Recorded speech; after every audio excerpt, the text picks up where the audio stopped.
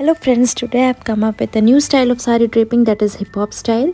For that you need to take first round as usual.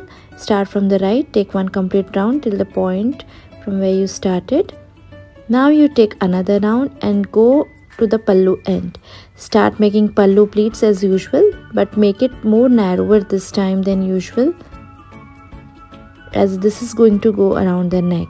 So you should feel comfortable around the neck. That's the reason we take it little narrower. For this drape, choose the saree that doesn't have too much weight in the pallu. Now place the pallu pleats on the shoulder after arranging and put it around your neck like this, like you take a dupatta. Now take the remaining fabric in the front and leave some cowl and start making lower pleats.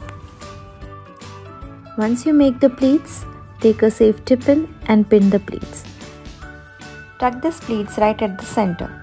Now take out the pallu that you have put around the neck and roll it like this. Rolling is optional, you can also keep it as before. Now keep it around the neck. Now open up the pallu from behind and bring it out from the pallu that is behind and hold the top corner of this pallu and place it right at the left shoulder in a triangular way as shown.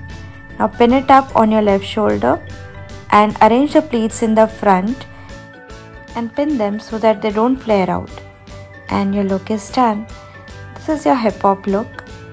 Hope you like this unique and different style of draping. Do try this drape if you want to look different among the crowd. Don't forget to like and subscribe my channel. Thanks for watching.